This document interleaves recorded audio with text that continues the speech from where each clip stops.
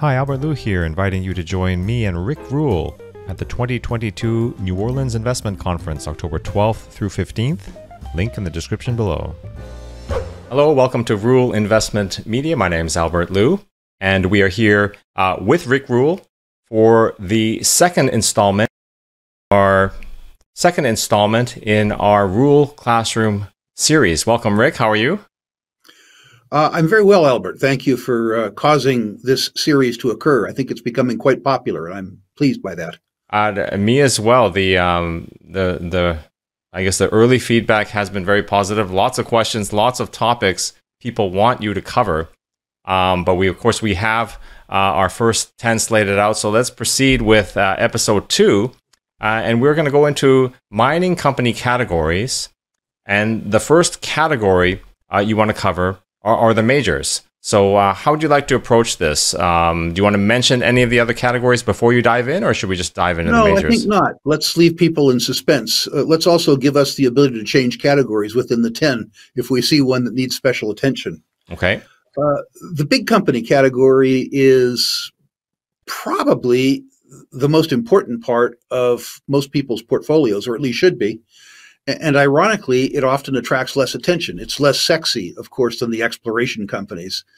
But the truth is that, and it's useful for people to have watched the prior chapter of this, the alpha versus beta chapter, to understand the difference. The easy money, to the extent that there is easy money that's made in resources, is made on the big companies, and the big money is made on the big companies too. So it's important that people understand this. They may be less interesting as subjects, but they're probably more important to the average investor's well-being. Okay, so there's nothing uninteresting about big money, Rick. How are we defining correct. These companies? Are these tens of billions of dollar market cap? How do you define the majors, or is it in their activities? Thank you. I would define a big company as in excess of $10 billion in market capitalization. In the case of the oil companies, of course, comfortably in excess of $10 billion in market capitalization. Okay. And I would begin by saying that one of the things I look for in big companies is dominant or important status in a commodity category where the commodity is in liquidation or the industry is in liquidation, which is to say, where the selling price of the product worldwide is less than the median cost of production. When you find a circumstance, as we saw 3 years ago in oil, or even currently in uranium, going back further 10 years ago or so in copper, where a commodity that is essential for the material well-being of humankind is priced in the market for less than the total cost of production, you found a commodity category where the price has to go up. I happen to really like that. I like circumstances where the questions that I'm asking around the investment thesis necessarily have an answer that begins with when. So one of the living standards of humankind decline. That isn't the only thing I look for, of course. And there are multi-commodity companies, which is to say companies that produce numerous materials that don't qualify as, if you will, category killers. Companies like BHP, Rio Tinto, Glencore, that are certainly viable investment opportunities. But I like for this discussion also to encourage people to look at companies that dominate categories and are associated with those categories when those categories are effectively in liquidation. Companies like Nutrien in the potash, phosphate, nitrogenous fertilizer business. Companies like Cameco, which is sort of a duopolist in the uranium space. Rick, just a step back or half step back. Because these incentives or this strategy sounds like what you described as beta investing in the past. Is when you're talking about companies that are this big, this well-known, this well-researched, is it necessarily a bet on the sector, hence a beta investment? Not necessarily, but that makes it easier. What happens is Ironically, there is less intensive focus on a company when it's out of favor, which is to say when it's cheap. I suspect that that's because, at least for the investment banks, it's easier to raise money and hence generate fees or trading revenues when a sector's in favor. So ironically, the companies get more attention when they're actually arguably less attractive. It's funny the way that works. And that might be explainable by an interesting dichotomy. Value investing in capital-intensive cyclical businesses is in some sense an anti-earnings play, meaning that the earnings are very high when commodity prices are high. So companies seem like they're selling at low price to earnings ratios when the entire industry is generating 50 or 60% operating margins. That's dangerous because those very high margins often lead to an increase in supply and a reduction in demand. Conversely, at the bottom of a commodity cycle, when commodity prices are low and companies aren't able to earn very much, sometimes the PEs are sky high as a consequence of diminished E's. So it's very necessary that you throw, I wouldn't say necessarily that you throw out the investment theses that work in other areas, but it's important that you add a resource overlay to natural resource investing. Okay, and so how do you calibrate your expectations for what a commodity should be priced at? Well, the first thing I do is understand I'm never going to get it right. I just need to get it more right than my competitors. Let's use a recent example, which is to say uranium. I look at various sources to determine what those sources think is the all-in cost to produce a pound of uranium.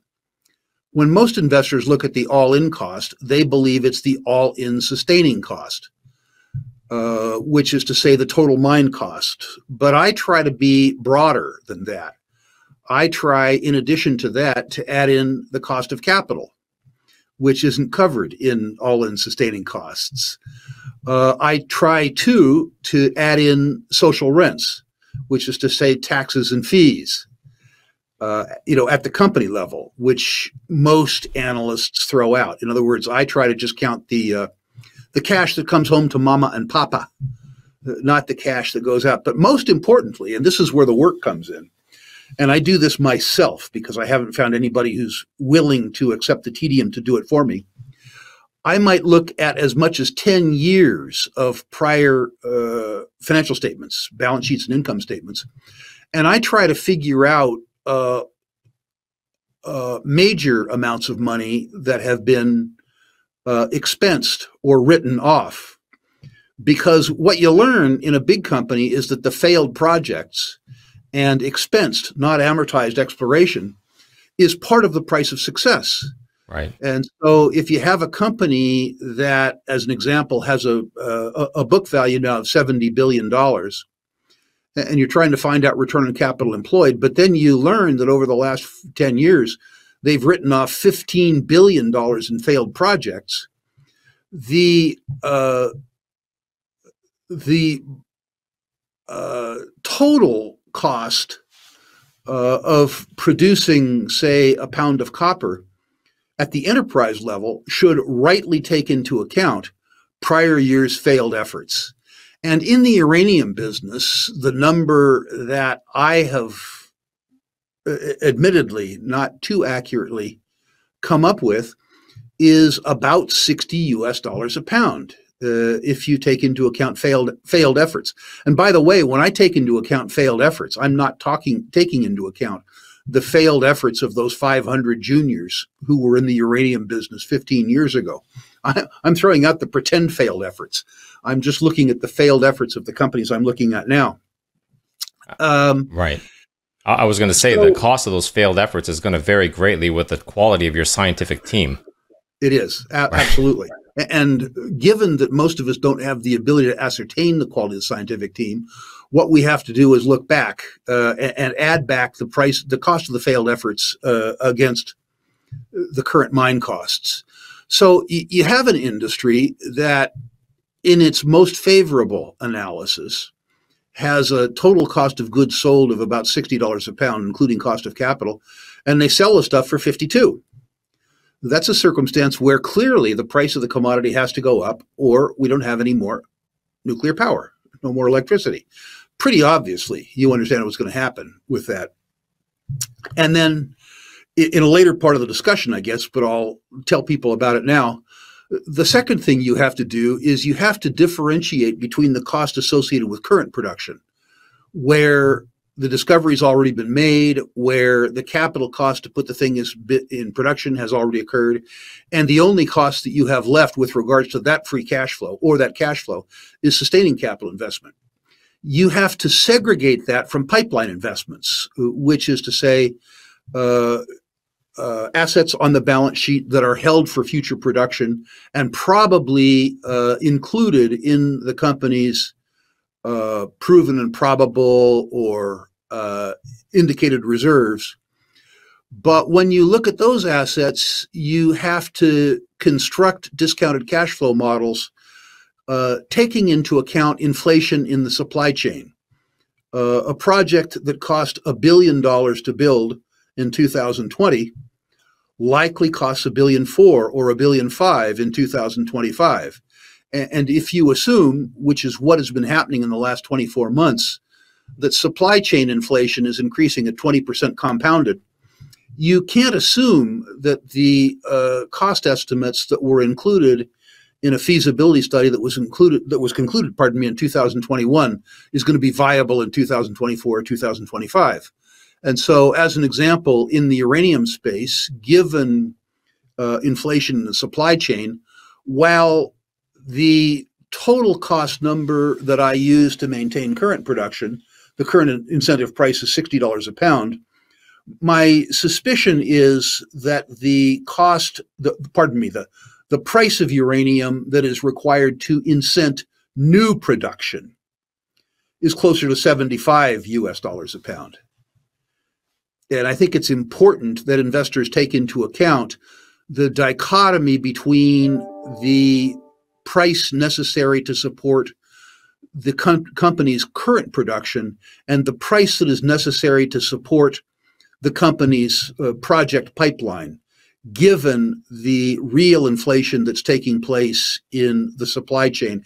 And I should say, by the way, the inflation that's taking place in the Commonwealth, the expectation of increased social rents through fees, through royalties, and through taxation.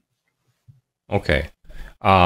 So what does this mean? This is really interesting, an anti-earning strategy. So you see a situation that is clearly unsustainable, right? And so is that a signal to actually buy these companies, or is that a signal to buy something else? I'm not sure I understand the question. The anti-earning strategy, I said, was simply a fact that these companies often have very low price-earnings ratios when the product price is high, and hence their earnings are high, which becomes a trap. Right. So that's not what you want. You want the opposite of that. That's correct. Okay, that's but correct. In the meantime, then when the commodity price is too low, these guys aren't making much money. Often none. Right. Or maybe losing money. Yes. And so you want to invest in them at that time? You do. You do. What you want to do is you want to do what Marty Whitman has always done in cyclical industries, which is to say normalize the product price against the median cost of production, including the cost of capital in the sector. Whitman was he's been a famous investor in many sectors, but he has been very good at cyclical capital-intensive businesses by understanding that peak cycle earnings and trough cycle earnings are very different. And if you try to normalize the interest stream, what you do is the earnings stream, you go broke. Okay, interesting. Okay, so where from here then? What's the next subtopic? Well, I think that we need to get right to the meat of the matter, which is to say the science of big company or category killer investing really is the discrepancy between net asset value and enterprise value. Most investors that I talk to, including most big investors, pay slavish attention to price. And the price really is a floating abstraction, particularly if you believe, like Buffett, that the market in the near term is a voting machine. What you need to do is try to gather as much information as possible so that you can form an opinion, a very broad opinion, as to what the value of the company is. So you need to construct a very rudimentary earnings model, or else you need to buy a rudimentary earnings model from somebody who will construct one for you. That is the net present value of free cash flows, not free cash flows, pardon me, of cash flows from the company's developed, proved producing reserves and resources. I myself do this at usually a matrix of commodity prices, a low case, a current case, and an expected case, knowing, by the way, that I'll be wrong. Remember, you're never going to get it right. You just got to get it more right than the other guy. And given that the other guy mostly doesn't do it, your chances of getting it more right than he or she, if you do it, are high. You take that net present value number and you subtract from it the enterprise value of the concern. I'm defining enterprise value as the market capitalization plus debt minus cash, and if you know what they are, the redundant assets, so you understand what you're paying for this enterprise. And I do this, as I say, at 3 commodity prices. I stress it in case we head into a recession. I run a current case, and by the way, the current case for me in most commodities is the forward strip rather than today's price. That is to say, the price for the commodity that's indicated in the futures markets as much as 2 years out. And that sort of gives you a sense, because of the matrix, whether the price of the company factors in any optionality. As an example, if you think the price of the commodity has to go forward, but it gives you a sense of value. And then the next thing that you do becomes even more subjective, more artistic, less scientific, which is to say that you look at the company's pipeline, the projects that they hope to be able to develop and say they're going to be able to develop, and you develop the same earnings models for those, which is to say, if the company believes that Project X is going to begin construction next year and will begin to produce, say, copper in 2027, you do your very best to construct a net present value of that deposit. Now, understanding that the net present value involves discounting those free cash flows back. And that's something else that we need to talk about, the appropriate discount rate. Exactly. I was brought up using 10, which is a nice round number. But in a period where, at least for the big companies that can borrow at investment grade credits on balance sheet, if their 30-year cost of funds is, say, 7, probably you penalize them unduly using 10. What I tend to do now is, in terms of my discount rate for investment grade companies, I try to use the U.S. 10-year Treasury plus 350 basis points. If the company's operations are in countries where the cost of funds are comparable to the United States. If that isn't true, that is to say, as an example, if the company's operations are in Peru, I try to use that country's, if the data is available, sovereign rate expressed in U.S. dollars, plus a varying surplus depending on the credit quality. So as an example, if a country's 10-year sovereign rate expressed in U.S. dollars is twice the rate of the U.S. dollar, what the market is telling you is that that currency is twice as risky as the United States.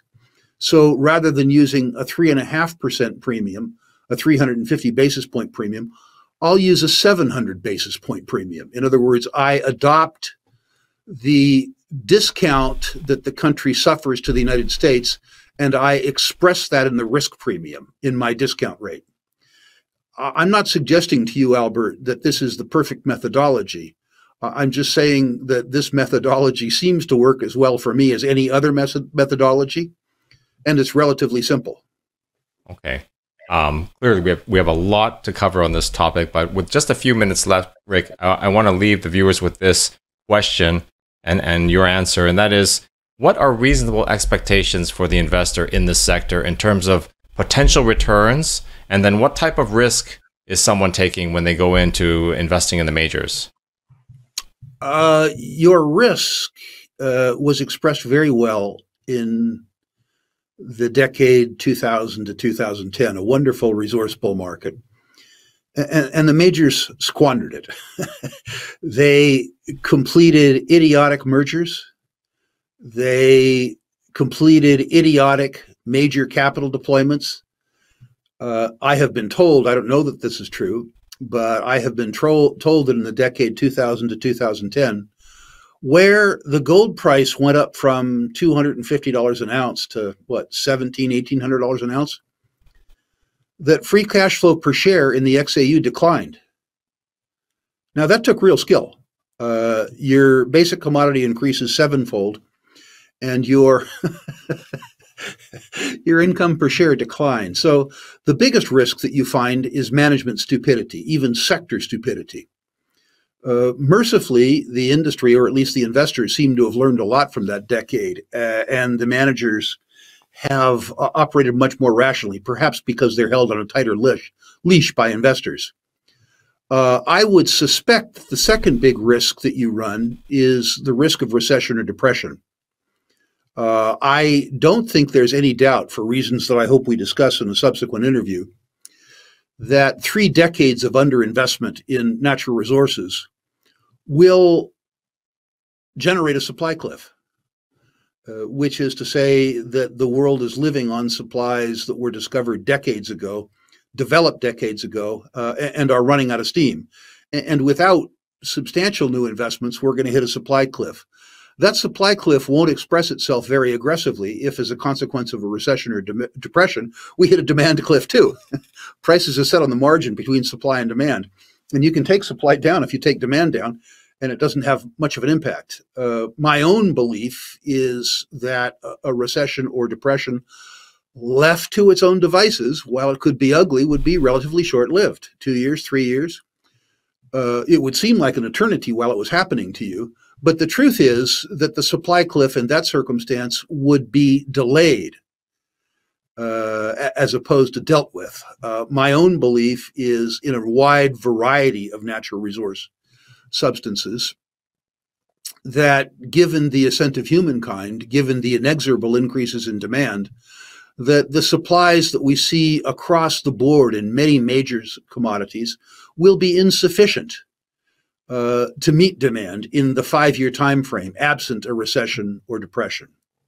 I guess the third thing that I would point to is the increasing rapaciousness of the voter, of the Commonwealth. Mines and oil fields are fixed assets, and as a consequence, greedy politicians love them.